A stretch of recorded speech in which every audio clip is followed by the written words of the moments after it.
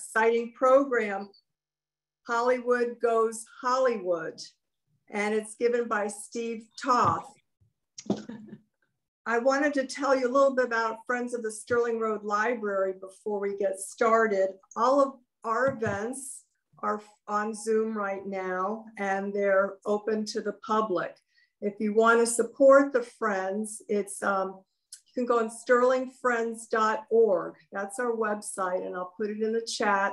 You can read all about our events, and you can get information about joining the Library Friends group if you would like to. We have a couple new programs coming up with the Friends of the Sterling Road Library, and it includes a new art appreciation series which starts tomorrow. It's called Museums and Architecture, and it's tomorrow at 7, and it will, our speaker will be talking about Rome and the Sistine Chapel. And we also have a new music series starting on Tuesday at 7 o'clock, and it is about music and movies, knowing the score. So I hope you'll consider joining some of those Friends programs. And I'm gonna turn it over now to Karen. Hi, everybody. Thank you very much for joining us today. It looks like we've got a nice group of people.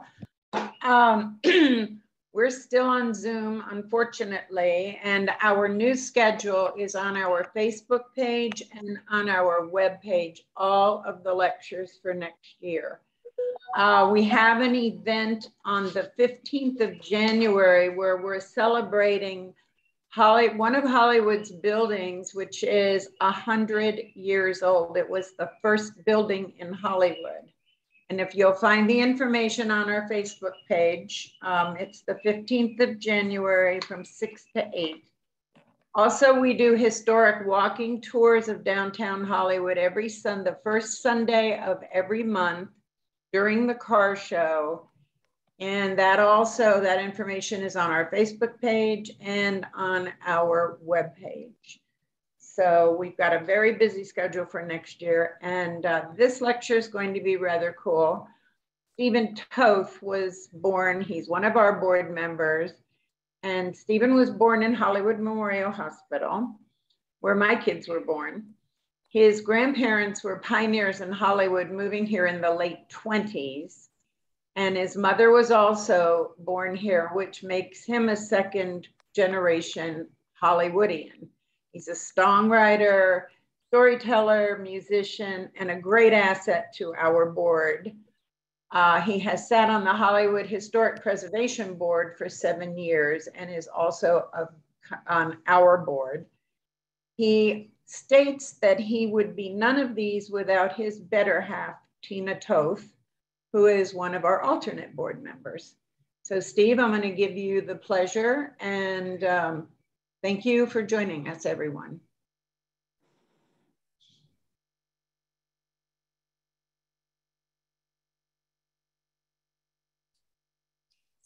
You're on mute. Yourself. I got it. Okay. Well, I got it. I am here at Clive Central. So you're going to see Clive Taylor listed as my name, and then Clive is going to be in the hot tub once I don't need his assistance anymore. I do not get the champagne until I'm finished, but everybody else does. And I'm going to have a loud crowd here too because they're watching outside. there's a live audience outside the Jealousy windows on a big screen TV. We're having a watch party. I welcome you all here. I've been asked to do a lecture for a couple of years now, or at least the last year. And there were a couple of different ideas that were sent my way. And I really wanted to do something that, that was close to my heart. I'm known as Mr. Entertainment in my band. And I've been claimed in the press locally as the unofficial mayor in Hollywood. So I thought it was very important for me to do something that was entertainment related. I've always had a love for the Midnight Cowboy film, and this was a way that I could piece all this information together. I want to first bring up a couple of facts of Hollywood, California, and Hollywood, Florida. I don't know if you all know, but initially the Hollywood sign, which is behind me here, used to say Hollywood Land. It did not say just Hollywood. And it basically was a giant real estate sign to purchase property up in the Hollywood Hills. Joseph Young called Hollywood, Hollywood by the Sea, which was sort of another ploy of real estate sales. So we both share the Hollywood name. And growing up as a kid, I always loved telling people that I was from Hollywood with a pause. And then I got to say Hollywood, Florida. And I'm proud of that. Another interesting fact between the two towns is that Hollywood, California is not a city. It is only a district of Los Angeles. So Hollywood, Florida is truly a city. Hollywood, California does not have a police force. They have the Los Angeles police force. Hollywood, California does not have a mayor or commissioners. They all run underneath the Los Angeles mayors, commissioners, and police force. Also, Hollywood, Florida has twice the population as Hollywood, California. So we are the big city, not Hollywood, California. So with further ado, I'm going to talk about some movies. And I particularly picked movies in the 20th century. There were many movies that were filmed in Hollywood, but I picked a few, and then I'm going to wander into some different movie stars and musical people that were involved in Hollywood. So without further ado, I'm going to give you a little taste of the theme from Midnight Cowboy. Midnight Cowboy. Okay, well, good. And we're gonna go to here. And then everybody see the screen? Can you see the screen? Okay, everyone's on mute. So how do we go to the video? You just come down here. You're gonna have Yes, to we can see the screen. Okay, exit awesome. out of that, and then it'll be up here. So you want to show that at the end? No, right now. Oh, you want to show it now? Yeah. Okay. Right here. Okay.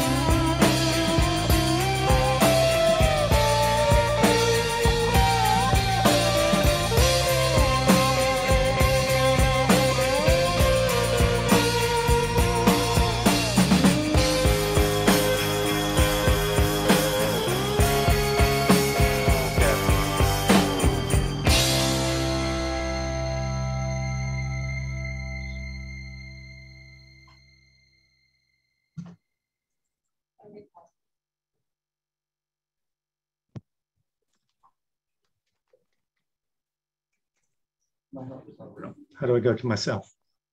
You're right there. You're sharing. They're only seeing the screen. They're seeing the PowerPoint. So you Okay. won't see yourself. Okay. All right. Did you all get to hear the sound to that in the video? Awesome. Thank you. That was my band covering the Midnight Cowboy theme.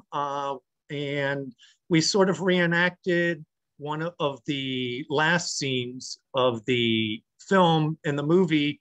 And Joe Buck, John Voight's character, ends up in front of the Great Southern when it was still a hotel. And so we wanted to show the Great Southern on screen one more time due to it not being there anymore. So we filmed that in about 2018. Midnight Cowboy. Clive, just give me another help here, how I can go to my own picture and back and forth. You mean you want to go to the next screen? No? Okay. Yeah. I can. Yeah. Like, but if you need to go back, I'll see you. Okay. So Midnight Cowboy was filmed in 1969. I don't know if you've all watched that movie or not, but it has approximately 3 very important scenes in the movie that are filmed in Hollywood, Florida. The movie itself won the Academy Award for Best Picture of 1969. It also is the only film ever to win the Academy Award that was rated X. At the time in 1969, you could not have a gay theme in a movie. And this was astonishing that it was award-winning. It is a fantastic film. If you know the story, it is probably one of the grandest wanting to come to Florida films there is. John Voight's character, Joe Buck, is a Texan that goes to New York to try to be a hustler, not realizing that there weren't going to be a bunch of rich women that were going to pay a young stud for money. And he meets this character, Ratso Rizzo, which was played by Dustin Hoffman. And the picture you're looking at right now is a scene from the beach of The Diplomat. In the movie, Dustin Hoffman's character wants to get out of New York. The weather's terrible for him. He's an unhealthy person, and he has this dream sequence that he's going to become a pool boy at a hotel in Florida. And the scene that was shot there this scene was sort of a dream where they run down the beach, and it's right outside the Diplomat. So let me get a little better at going from picture to picture. So during the film, they finally, they get ready to come down to Florida. And this is a scene on the bus of Dustin Hoffman's character, Ratso Rizzo, not doing too well. During the movie, Ratso Rizzo has this great line that really makes me think of Florida. And he's trying to convince Joe Buck to come to Florida. And his line is, there are 2 basic items necessary to sustain life, and that is sunshine and coconut milk. Did you know that? That is a fact. And in Florida, they got a terrific amount of coconut trees and sunshine.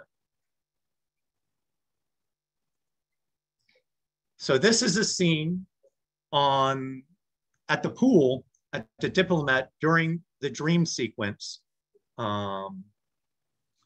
when Ratso, who wants to be called Rico Rizzo when he moves to Florida, he becomes a pool boy. And this is at the old Diplomat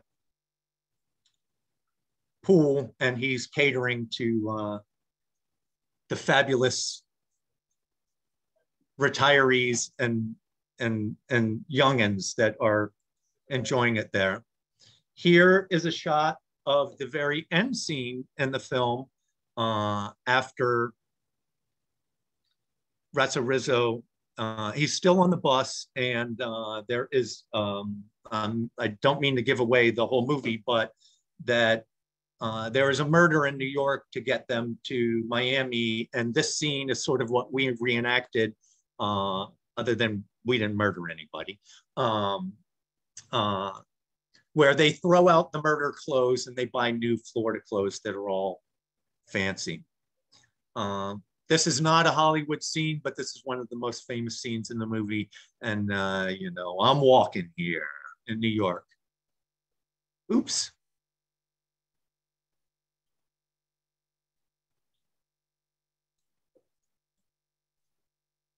Hey, Clive, what did I do there?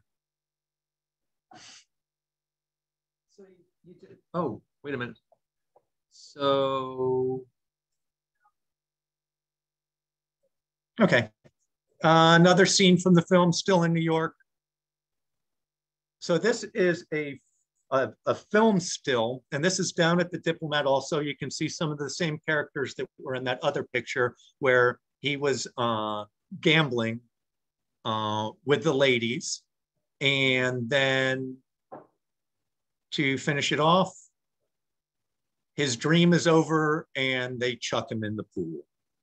And Ratso Rizzo ends up dying on the way to Miami Beach after they left Hollywood. If you get the opportunity to see this film, I'm sure you can get it from the Broward County Library. There are many copies. The music soundtrack is one of my favorite movie soundtracks.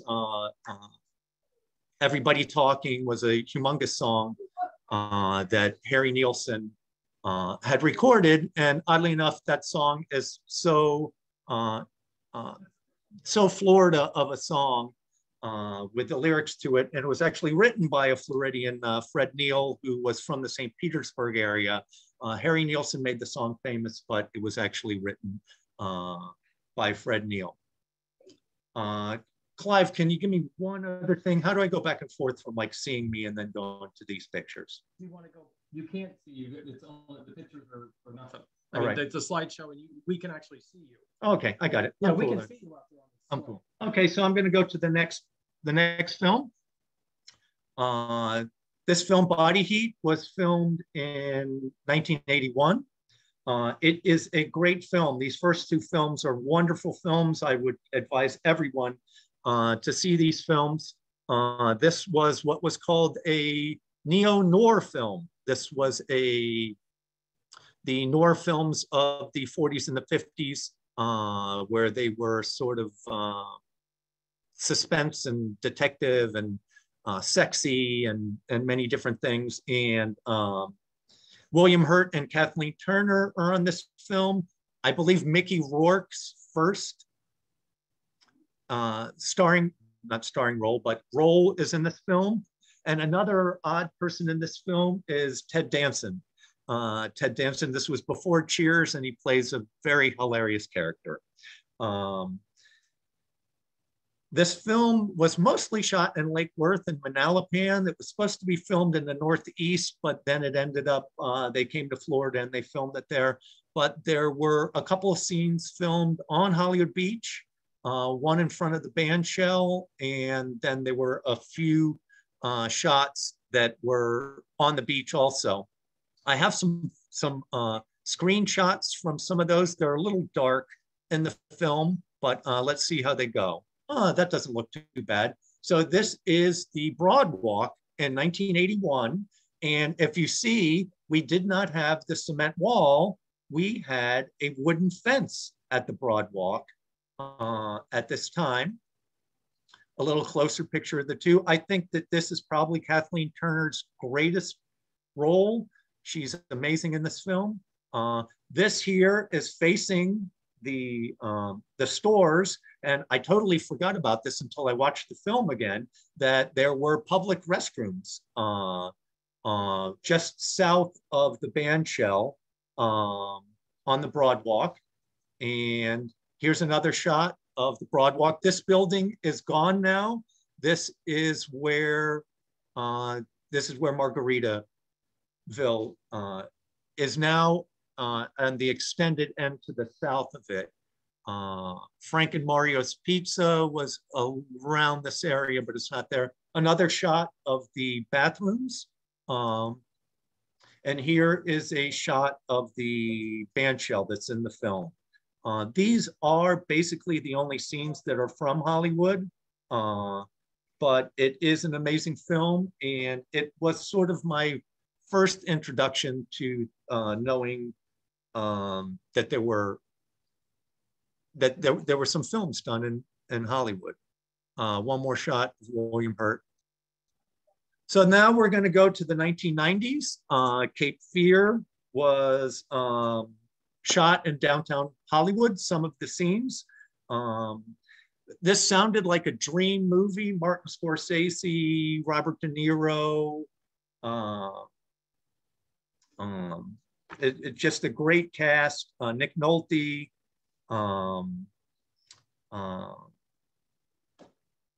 Jessica Lange is in the film. Some of the scenes that are shot there, and then oddly enough, it is a remake of an earlier film named Cape Fear. Cape Fear is actually a town in North Carolina, but they did end up doing a lot of shooting in Hollywood, downtown especially. This is a movie still from Hollywood Boulevard. I got to watch this scene actually be shot. And Robert De Niro did his own stunts, driving down the street, and doing a burnout and backing up, although it didn't all end up in the film. And also, I got to cross paths with Robert De Niro down there. And of course, he was as cool as a cucumber. And a little scary, as he always is also. I did reach out to find out the business that was behind them, and this was Michael's Discount Women's Apparel. It had been downtown there since 1965. And then here they would show the dailies at the old theater on the Circle, which I believe is the Hollywood Cinema. The building still stands right now. They haven't tore it down yet. And then they shot this one scene of Robert De Niro just being maniacal in this film. And so they watched the dailies there. A couple of other things, the Rainbow Cafe had a small bit in this film, and Club M. They shot a bar scene in Club M, and they had offered Robert McCarthy, the owner of Club M, to design a whole set inside of Club M. And then they came after they shot the scene, and they told him, all right, we're going to tear that all out of there. And Mr. McCarthy said, oh, no, you're not. I'll take all those renovations. So they kept all those renovations in there until Club M was no more, and he still owns the building, and it is actually the building that we're having the 100th anniversary. It is part of the very first building that was built in Hollywood. So the next movie is Wrestling Ernest Hemingway. Wrestling Ernest Hemingway was filmed in 1993. Had a great cast. They did some filming mostly on Harrison Street and 20th Avenue. Not a great film, but it had a great cast. Worth watching. I believe you can get this at the library also. I did get Cape Fear through the library. I do own this film, but it's because a friend of mine actually ended up in the film, and I'll explain that a bit. Robert Duvall, Richard Harris, Piper Laurie. One of Sandra Bullock's very earliest films is in this, and Shirley MacLaine is in this film.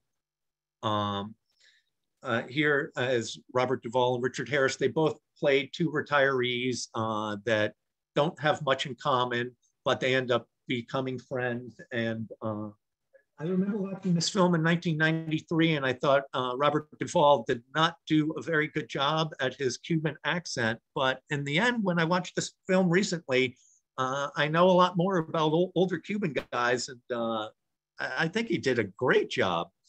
So this is very interesting. So on the corner of 20th and Harrison Street, they built an entire diner previous to where Club Body Tech was. And my wife and I were like, oh, this is going to be great. There's going to be a diner downtown. I mean, they built the whole thing out. It was amazing. Well, it was, and I wish they would have kept that there. It was called the Sweetwater Snack and Diner, and they shot more than one scene from here, and they also shot in the surrounding areas. And what I had found interesting, although 1993 does not seem like a long time ago, that they shot on Harrison Street, and how much Harrison Street has even changed since 1993.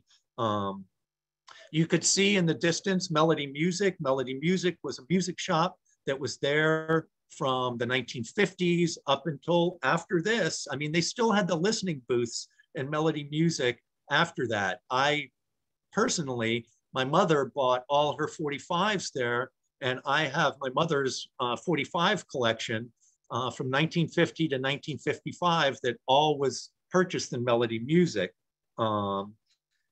Also, what makes an appearance in there was a health food store on Harrison Street called Harvest Village, that this older woman who we called the Carrot Lady because I think she drank so much carrot juice she was orange, but it was this amazing old health food shop that was tiny, and they had a guy in there that we called the soup psychic that would make like soup downtown, and he would do like tarot card readings and stuff.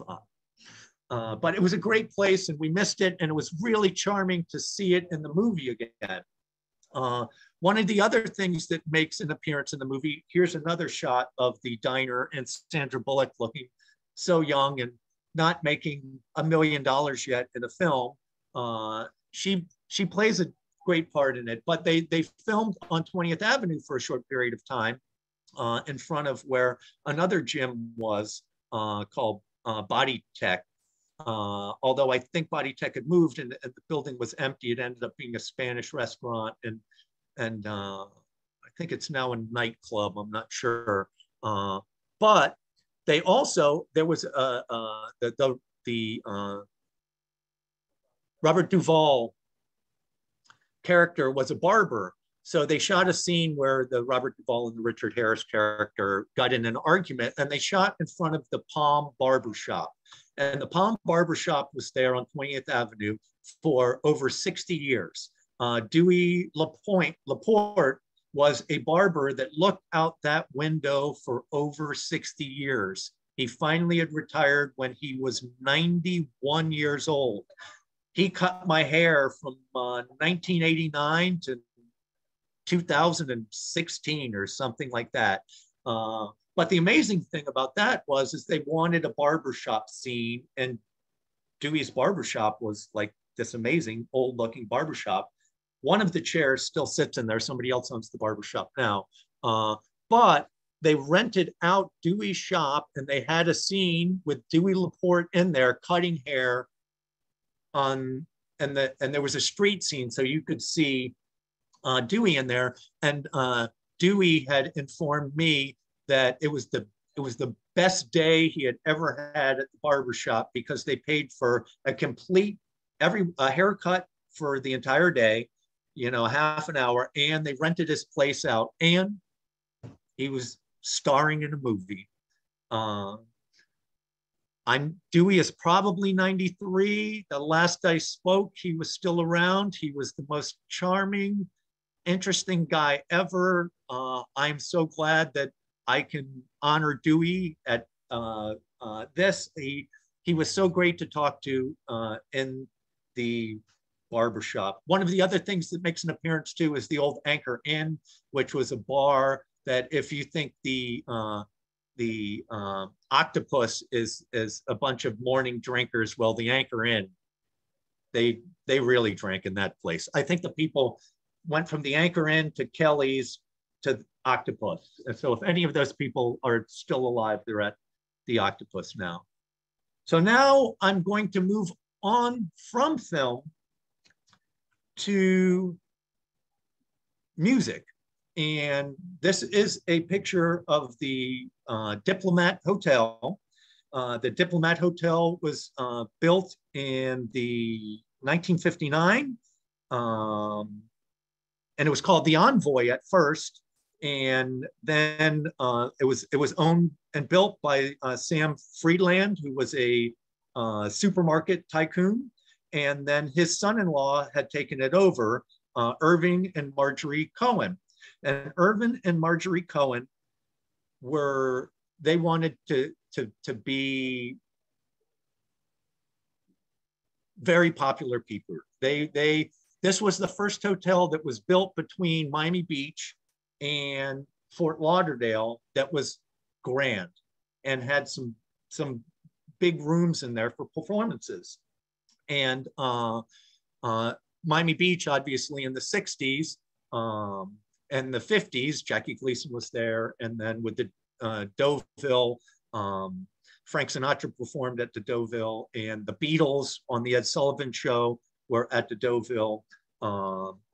So they wanted to, the Miami Beach had its time, and this was in the 60s. So they had two places to have performances in this building. The Cafe Crystal, which was about an 800-seat dinner theater, and why can't I remember the name of the other place? It was a smaller performance area called wasn't the Rec Room. I'll remember in the end. The Tack Room. That's what it was called. And it was smaller and had a jazz setting to it.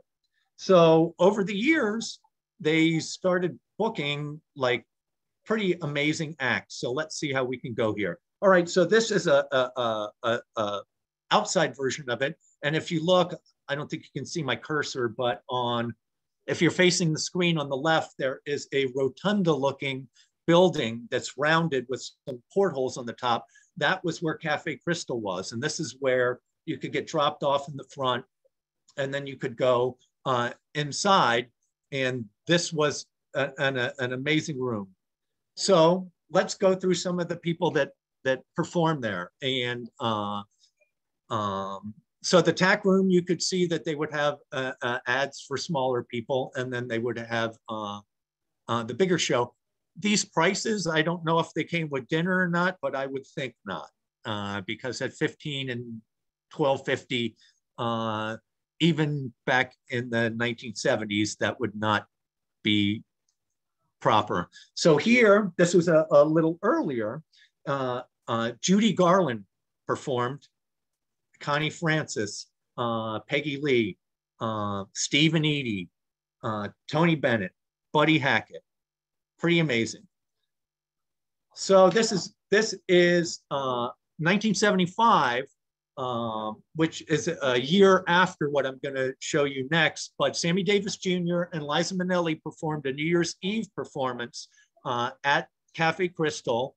And this was kind of early on for Liza Minnelli's live performances. She had done cabaret, but this was sort of the starting point for her to be able to perform live shows. And they went across the country after this. Sammy and Liza, and oddly enough, Judy Garland performed in this building, and her daughter performed in this building. And I can't remember her other daughter's name, Linda Luft. She had performed there also. I may have the first name wrong. So this is amazing. In 1974, Frank Sinatra came out of retirement. And until yesterday, I thought he came out of retirement just to perform at the Diplomat. They paid him $200,000 for a New Year's performance in 1974. Well, after I did some studying, it was the last performance of the retirement tour, not the first performance. But amazingly, he performed at Madison Square Garden during this tour, large buildings all over. So for him to play at this 800, maybe 900 seat dinner theater for New Year's was amazing. And in 1974, Frank Sinatra was trying to be, contemporary or hip. And not that he never wasn't hip. Of course, he was very hip. But oddly enough, he included in his set Bad, Bad Leroy Brown and You Are the Sunshine of My Life by Stevie Wonder. And these songs by Frank Sinatra were not his best. But to end the show, as he always did, he said, now we are going to sing the national anthem. And he sang My Way, because My Way was Frank Sinatra's national anthem. So here are some other shows that happened there. And I think that this is amazing that Burt Bacharach was performing at Cafe Crystal, and Betty Wright is probably the soul queen of Miami. She had a giant song called The Cleanup Woman, and she was between soul and disco. And hats off to the Cohen family to have a Black performer. I know the 70s seems past segregation, but this really touched my heart. I'm a giant fan of Betty Wright, and to know that she was performing in the early 70s at the Diplomat was amazing. Here's an ad for Connie Francis, Dionne Warwick. Funny thing about this was that with the help of Mary Beth down at the Research Center and newspapers.com, we kept finding these advertisements, and we kept cracking up at, why is there an E on the end of Dionne Warwick's name? And it ended up that she spelled her name 2 different ways. We never knew that. Here is a sort of newspaper clip about Judy Garland performing there. At the time, she was supposed to play 2 dates, but she ended up just playing 1. Engelbert Humperdinck, who performed there, who I had learned over the years, Engelbert Humperdinck is not his real name. I'm not sure why he would pick this name to be his stage name, and then ended up finding out that Engelbert Humperdinck actually was a famous composer, classical composer in, I believe, Germany, but definitely Europe, and he chose his name after him. Kind of weird. The Fifth Dimension. Come on, up, up and away in my beautiful balloon at the Diplomat. Pretty cool, huh? So the Diplomat had a fire in the mid 80s, and they really couldn't get back on their feet by 1987. And the Cohen family had finally,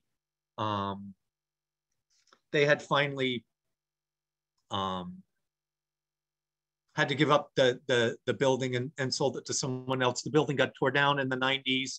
And, with the reality, stuff like that doesn't happen at the Diplomat anymore. And we really have to love the Cohen family for doing that. The Osmonds performed there.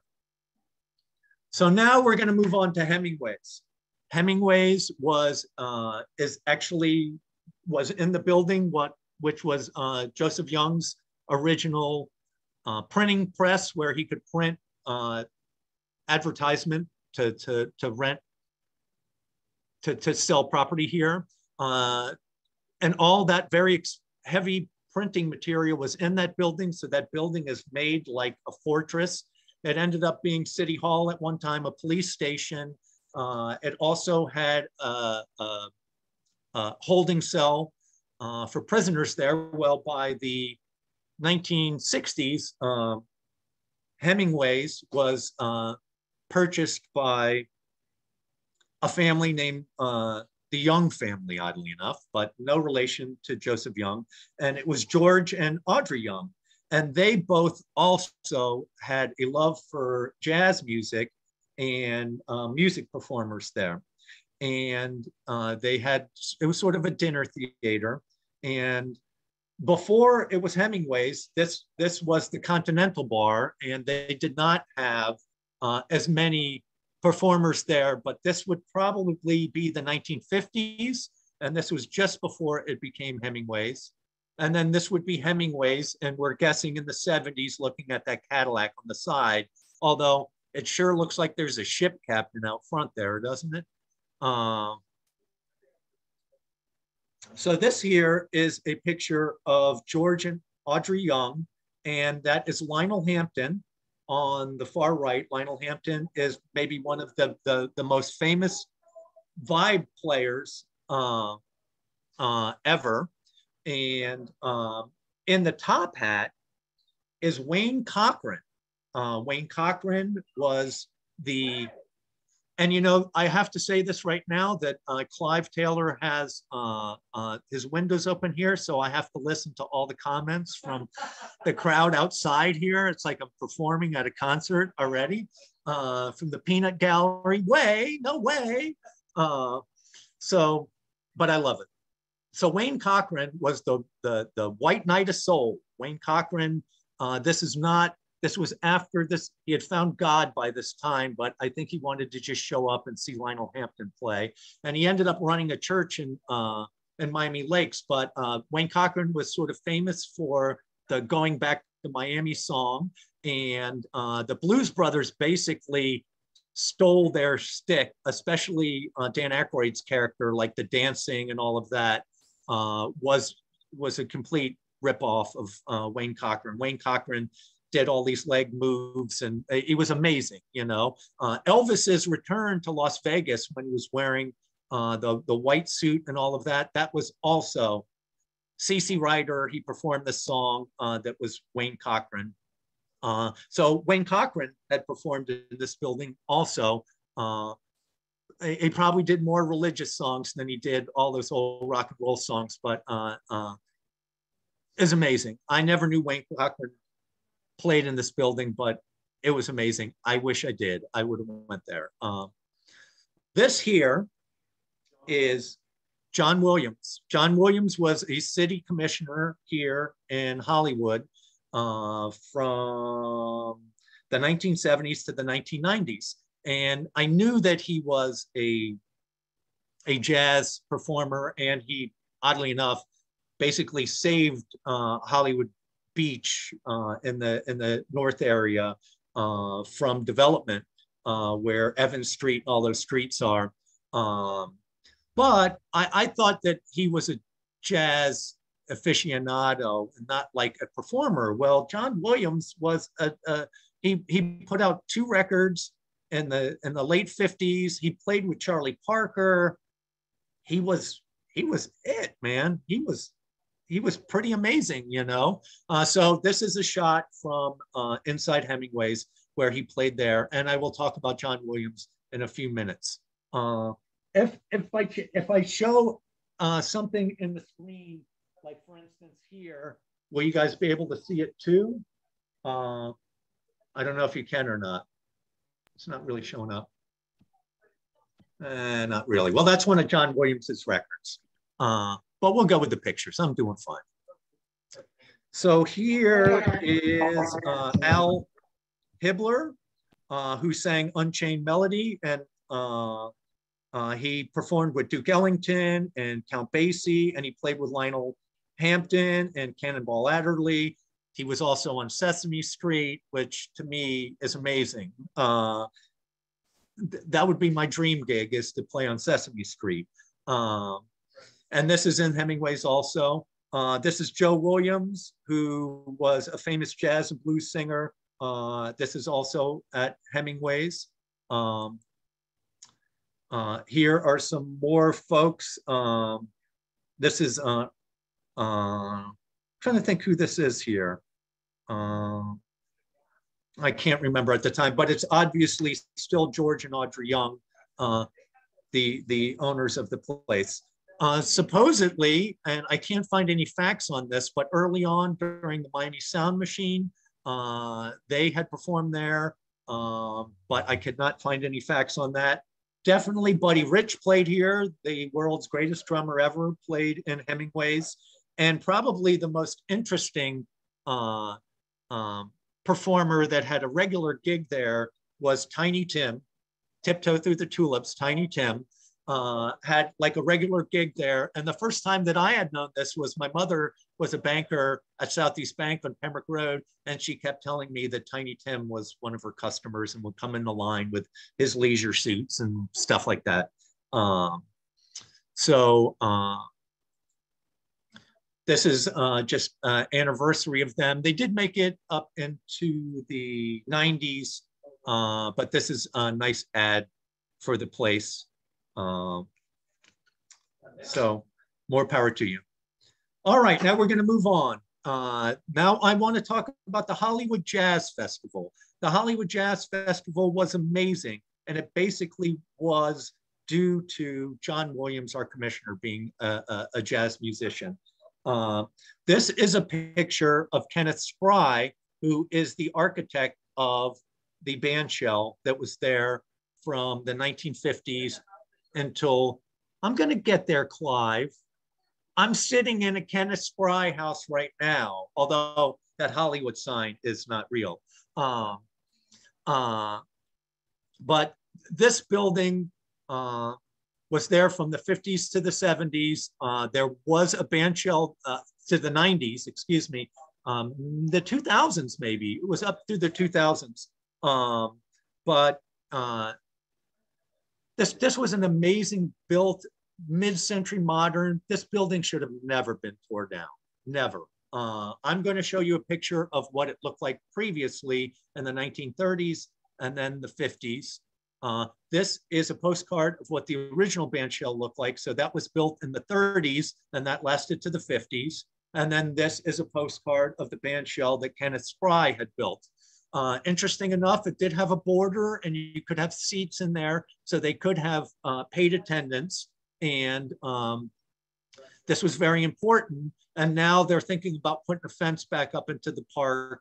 And it's sort of questionable about all that. And the stage, although the Rhythm Foundation puts on some really great shows in the park, that stage is just so giant and boring, and it's like the world's biggest paddleball court out there, where this, look how beautiful that is. You know, this was an amazing place. So the Jazz Festival ran from 1985, I believe. Here's another like aerial shot from the nighttime of the circle, where it looks amazing. You can see the Great Southern. You can see Moy's Chinese restaurant over there. And here's a daytime picture of just, look how great that is, you know? So the Hollywood Jazz Festival started in 1982. And these were, these pictures, these are posters that were supplied to the Hollywood Historical Society that were a collection that were just given to us from a former employee for WLRN, Mia Lorenzo, and we appreciate them very much. So there's a few in a row here of the posters of the Jazz Festival. So the Jazz Festival was outside there from 1982 until 2002. So for 20 years, it was in the park. And WLRN used to broadcast live, and then the city broke up with WLRN. So they put the events on, and it was kind of slow in the late 80s. And then 1991, it came back. It became a 3-day festival, and Dizzy Gillespie, Art Farmer, and Ira Sullivan performed. And within those 3 days, it drew 50,000 people to the park, and it was amazing.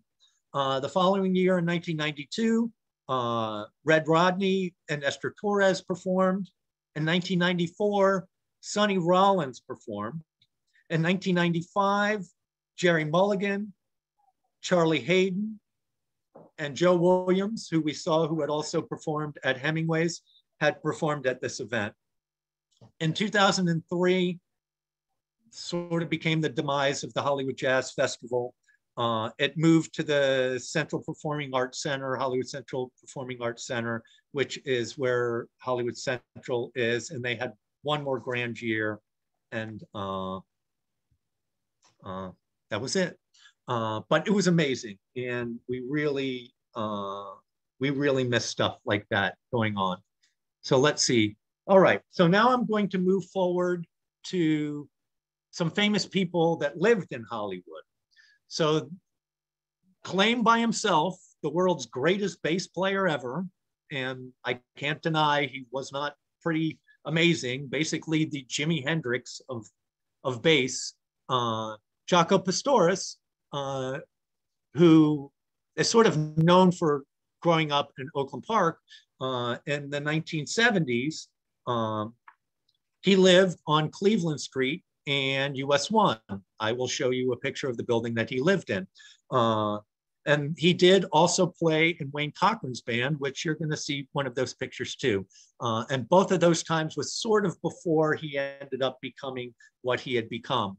Well, by this time, he did a benefit show in Young Circle, which was in 1983, which was during the Word of Mouth tour, which is probably the most Floridian jazz record you could ever hear. It's Caribbean sounding, it's jazz, it's Jaco playing a lot of piano on it. If you want to seek out something of Jaco's where he's not throwing up all over the bass, don't get me wrong, he's great at doing that, but this record is beautiful, word of mouth. So he had performed there. This is the building now. Jaco used to live upstairs here in the early 70s.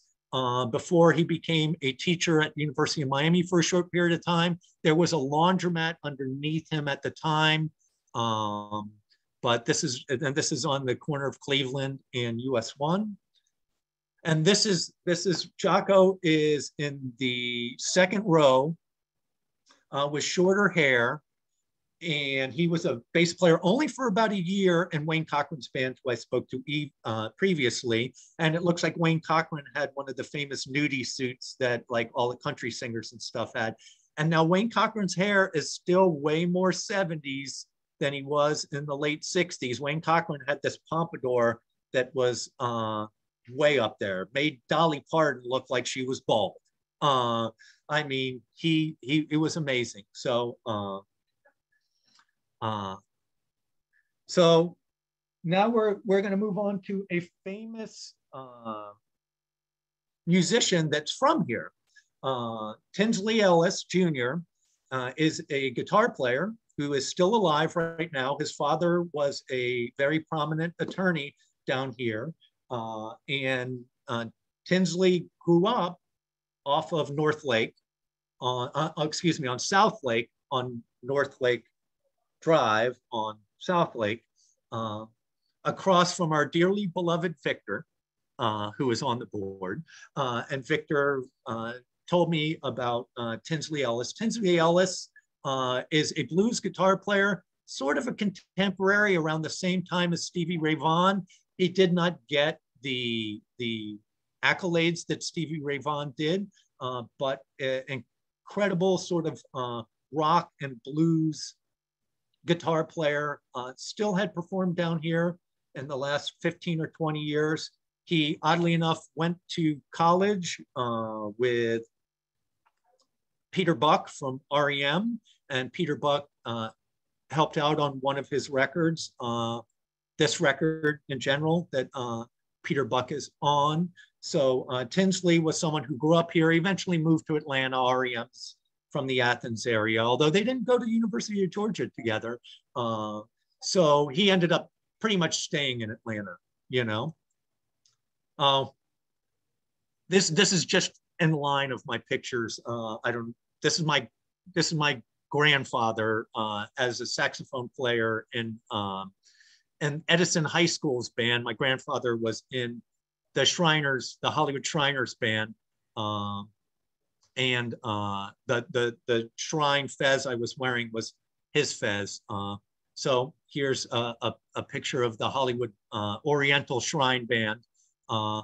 And then here is another great one, and it's just so great to see the Hollywood, Florida sign. This is actually a Gulfstream, but they used to parade up and down US 1. My grandfather is the one with the big bass drum there, although he was a saxophone player. That's just in there because I didn't realize I'm just scanning through my pictures, so that's great. Oh, this is a great famous story. Hollywood, Florida. This is Luther Campbell from Two Live Crew on 20th Avenue on Dixie and Hollywood Boulevard. In 1990, Two Live Crew were arrested for performing their Nasty As They Wanna Be songs because there was an injunction that these dirty words were not allowed to be performed. And the club was called Club Futura. The building's not there anymore, but Club Futura, the owner, had made 2 shows, and the 2 shows were an underage show where the band performed no dirty words and they made all clean lyrics. And then the second show, everyone had to sign a waiver and they had to be over 18 and they were allowed to witness the dirty show. And I don't know why, and this is like some history that I need to find out, that the Broward Sheriff's Department is who had come in and arrested these guys, and the Hollywood Police Department did not. So I don't know how the Nick Navarra claimed jurisdiction to do this. But the best part of this story was Luther Campbell and Two Live Crew were exonerated from all of it because they didn't do anything that was illegal. And in the end, Luther Campbell has become a do-gooder. He was an Optimist football coach at Liberty City Optimist for many years.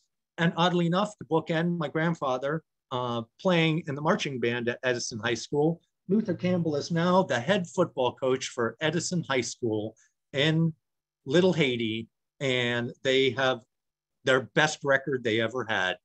Although Nasty As They Wanna Be is probably the best record Luther Campbell ever had.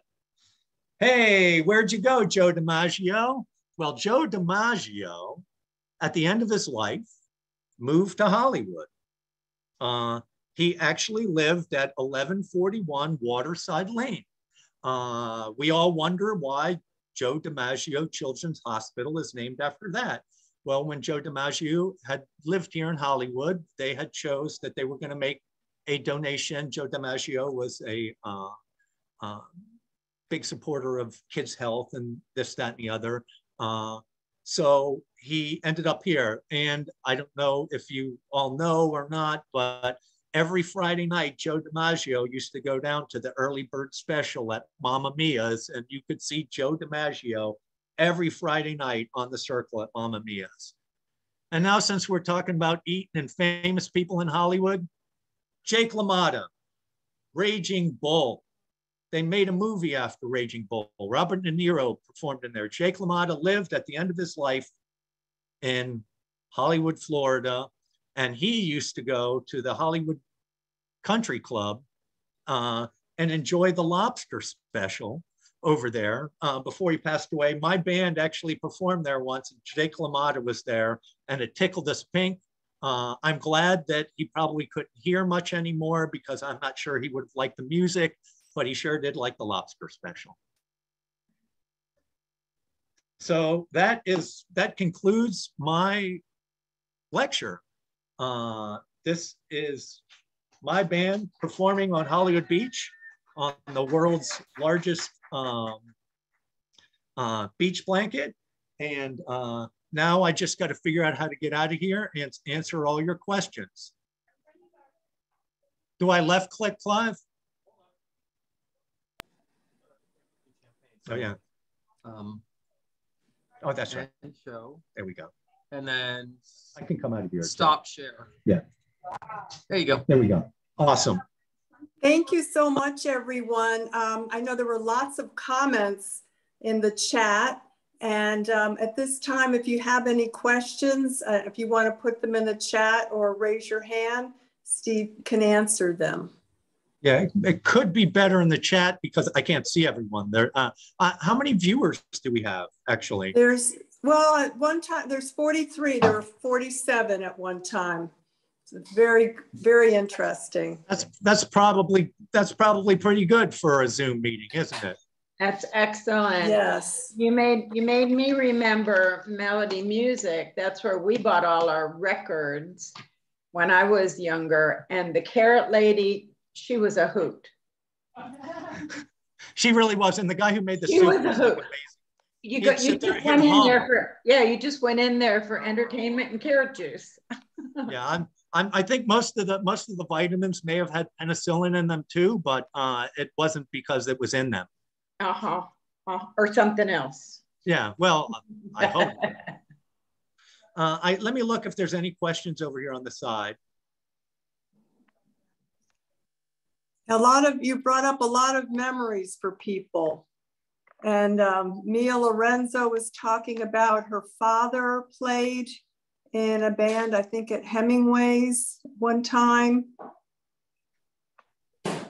I also see it was Lorna Luft that was Judy Garland's other daughter. I do want to thank also the Research Center, Mary Beth and Leslie over there had to be annoyed by me many times coming over there, and I would show up on a day, and in between the times that I was there, they're like, oh, we stumbled across this. We weren't even looking for it, you know? And this was really a pleasure for me to, I knew a lot of this history already, but I would open up a can of worms once a week and I would be like, oh, I'm going to go practice music in my band room. And I would go 2 hours, you know, stumbling down a path. Even yesterday, like I said, with the Frank Sinatra coming out of retirement, I thought, oh my God, I can't believe that the Cohen family had like pulled him out of retirement. And then I start looking up, I'm trying to find like a 1974 performance afterwards. And it's like, oh wait, it was the end of the tour. But it's still amazing, 900 seat theater, and they had Sinatra and he played at Madison Square Garden on the same tour. That's just out of this world, you know. My high school class graduated from the Diplomat, and I also remember Tinsley Ellis. He used to play right over here on 24th and Hollywood Boulevard in a little club, and I worked for his father. My first job out of high school, he was a member of the law firm. Yeah, that place was called One Night Stand. Stan was a sax player. That's it. Yeah. Yeah, I saw NRBQ there when the brothers were actually when Big Al was still in the band. So that was pretty amazing. There were some other things that like I thought about stumbling down, but I think one of them really has to do with Emmanuel George's lecture next week. So I'm going to stay away from that one story. A couple of the other things, the Chitlin Circuit was just on the edge of Hollywood. There was a club called the Paradise, which was just 1 block to the east in Dania. And then in Hallandale, there was the $1 Million Palms or the Palms. And these were part of the Chitlin era where Sam Cooke and Little Richard and James Brown played in all these buildings. And in Liberia, I think Emmanuel's lecture is about addicts alone. So I think I can bring these two things up, that Sam Cooke played in a gospel band called the Soul Stirrers before he did non-religious music, secular music. And they performed in one of the churches over there. And James Brown's aunt lived in Liberia. And when James Brown would come to town before desegregation, he would stay at his aunt's house. And the other thing that I wanted to sort of steer down, I come from like independent music and punk music, and there were some pretty popular bands that came out of the South Florida area. Dania is where a lot of them live, Charlie Pickett, Robert Mascaro. But there was a club on Hollywood Beach called Tight Squeeze that a band called the Zed Cars played in, and the Cichlids played in. And there was a bar on Dixie Highway called the Premier Lounge that Charlie Pickett and the Eat performed in these bars. And this was way before anyone was actually performing original music. You either, if you played in a bar or a club, unless you were a jazz musician, although they usually played standards also, you were playing other people's music. And this was Tight Squeeze, which is, it's right across from, I hate repeating Margaritaville, but the t-shirt shop right across from Margaritaville on that main road, that big building was where Tight Squeeze was. And it was groundbreaking, and they really drew, you know, hundreds of people to see this original music. I ended up looking, there wasn't many recording studios in Hollywood. They ended up being in Fort Lauderdale and Dania and Miami, but it is worthy to mention that these two places were also Hollywood related and very groundbreaking for the time. Do we have any more questions for Steve? Can I just talk? Can I? Oh, of course. I'm Mia. What about Pirates World? Weren't there groups playing in Pirates World? Was that considered Hollywood? Pirates World is Dania, and okay. I mean, there are a lot of groups there. I'll just give you a lowdown with Pirates World. Led Zeppelin played at Pirates World. Alice Cooper, David Bowie.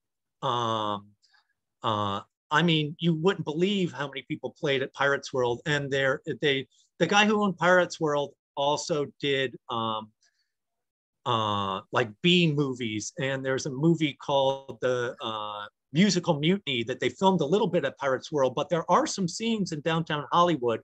And it was, I had confused this one scene with the bus scene in Midnight Cowboy. And I did forget to bring up in Midnight Cowboy also, Ratso Rizzo's last meal was purchased at the Dunkin' Donuts on Young Circle in the film. But I had always thought that there was a bus scene in Midnight Cowboy. Well, they're only on the bus. They don't stop at the bus stop. But in this musical Mayhem, there is a bus scene. And I always thought that there was only a Greyhound bus station on the north side. But on the south side, southwest side of the circle, there was the Trailways bus station. And Greyhound and Trailways were two different buses until Greyhound had bought them out. And then they closed down the Trailways. And it would have been like on the front end of where Doctor's Hospital is. And you would pull in there, and that's where that is. So there is a little connection with the Pirates World and the filming there. A couple of things that I kind of forgot to bring up too about with Cape Fear is that there was a scene that was a lake, and the lake that they had filmed at was off of Sterling Road and the Turnpike, which is technically Hollywood. They did film in the parking lot at Presidential Circle there too. But other than that, and the one thing I definitely want to bring up is I had for many years wanted to clandestine paint Hollywood stars on Hollywood Boulevard with all the names of people that were movie stars that were in Hollywood. I never got to doing that, but now since I am not as much of an anarchist as I was then, I think, I'm not sure. I have put in a request to the CRA and the mural program to maybe make some stars on Hollywood Boulevard for all the different people that were on there. I may have not got a response back because I did request one for Luther Campbell from 2 Live Crew too, but I think he deserves one. And then I had also come up, instead of doing them so they look like the ones in Hollywood, that we could put them on starfish instead of stars, so they could be the Walk of Fame of Hollywood Starfish. So I need to press that issue a little more. And I need all of your support to get this to happen. But I think it would be great. There's so many, I mean, just the people that were actually filmed on Hollywood Boulevard would do numbers, from Jessica Lange to Robert De Niro to, Dustin Hoffman, John Voight, Luther Campbell. But we could also even sporadically put some over near the Diplomat, over near Hemingway's on Harrison Street. I think it would be super cool. That sounds very good. Any other questions? Do you have your hand up, Lynn? Yes, I just, I sent a chat, but what I wanted to, you didn't touch on today, but I've been hearing rumors for years that the only reason that Hollywood, California is Hollywood, California, and Hollywood's not Hollywood is because of the hurricane. And then they decided that they didn't like our liability with hurricanes. Is that something true when your investigation? I've been hearing it for years, so I don't know if it's true. Hollywood, California got it only because we got a hurricane, and then they didn't like, they decided you mean the film industry? For the film industry, yes. I believe the film industry had started already there. Actually, from some studying, Jacksonville was sort of the East Coast of the film industry before Hollywood, Hollywood, California was. It seemed to have moved there before 1926. So maybe they were thinking of some of that, but from my studies, it had seemed that the silent films were definitely starting before 1926. So I think we may have, although when we incorporated in 1925, we claimed ourselves as Hollywood instead of Hollywood by the Sea. So I don't know if we lost that part of our name at that time, but that's something to investigate. Because I've heard that for years, and people have told me when I first moved to Hollywood that that's what happened. Of course, because there was a hurricane, they were planning to build the studios, because there were some studios here, some big studios years ago that were ones in the North Miami, and there was a couple of one. There was actually even one a big studio off of Griffin Road in the back there. So there was a lot of things here. But that's the rumor that I heard, and nobody's ever verified that. So I thought maybe you would be able to have found something, but obviously not. I could ask Clive, but he's enjoying his company out on his patio, and they're drinking champagne. So Hollywood as a film industry, Lynn Smith, they weren't sure if Hollywood was going to be a film industry here. And then the 26 hurricane happened, and it just went to I've never heard that Hollywood was going to be a film mecca. I did hear that when Joseph Young came here in the early 20s, that Hollywood was not a film mecca, that it was actually Long Beach, California, that was doing a lot of the silent movies. So the idea that we could have rivaled Hollywood, California at that time, I don't think so, because but there was no Hollywood. It wasn't really when it happened. It was supposedly before the Hollywood, California got built that they were talking about doing Hollywood as a film mecca. And then we had her, and I don't even know if it's the 1926 hurricane. Then we had a hurricane, and then the 1926 hurricane. Yeah, that changed everything. Yeah, so I have to. If Steve didn't find anything, that's probably not true, but that's what I heard from you. And Lynn, as Clive stated, Long Beach was already a place that they were making films. So Long Beach was in California. So it was going to be a lot easier to move those studios down the way. Which, by the way, that's where Joseph Young was developing, was Long Beach, before he came to interesting. Hollywood, Florida. He was interesting. Not building, but he was a land developer. So it's interesting that. Okay. I think, can anybody hear me?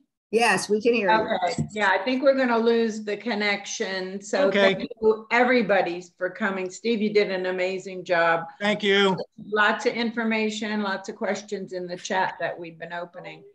And thank you so much. I just wanted to remind everybody, February 13th, Emmanuel George is going to be our speaker. We've had him several times in the past. Everybody loves him. He's a film director and historian. It's stories from our ancestors, the almost forgotten stories from Attucks High School, which is in the Liberia area. So check in with us, sign up, and I hope you had a wonderful time. I sure did. Remembering the carrot lady. Yay. Thank you. Yeah, thank you, Steve. Thank you, Steve. You're welcome. Cheers. Thank you. Excellent. Bye-bye. Thank you so much, Clive. And Thank you, everyone. Clive. Clive, I know it's not Clive. Sorry. He's here.